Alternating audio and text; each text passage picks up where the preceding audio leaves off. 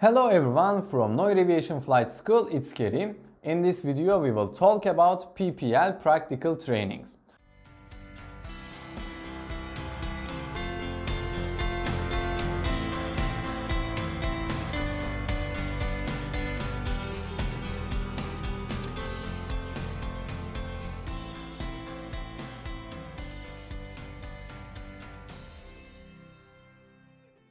For the practical part of the PPL training, you must fly at least 45 hours.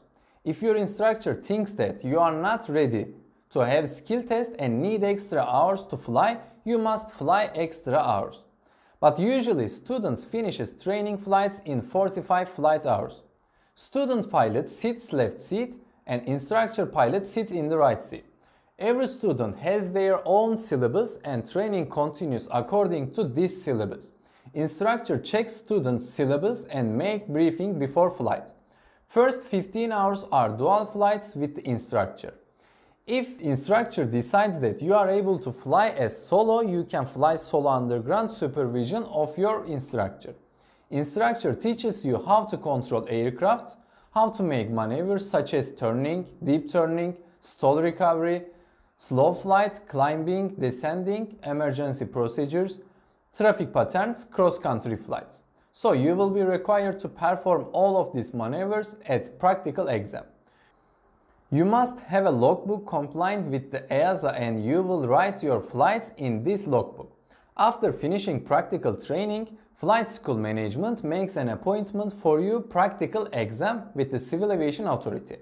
The examiner appointed by the Civil Aviation Authority comes at determined time and check your passport, logbook, medical certificate, PPL theory completion certificate and ICAO level certificate. Before the exam, examiner makes a briefing with you and tells you the tasks that you must fulfill. The exam must be minimum 1 hour 30 minutes according to the rules. After passing the exam, you are given a certificate by examiner shows that you successfully passed skill test. After that, you can apply for PPL license. Thanks for watching our video. We will meet again soon. If you have any question, comment below. Stay safe with aviation.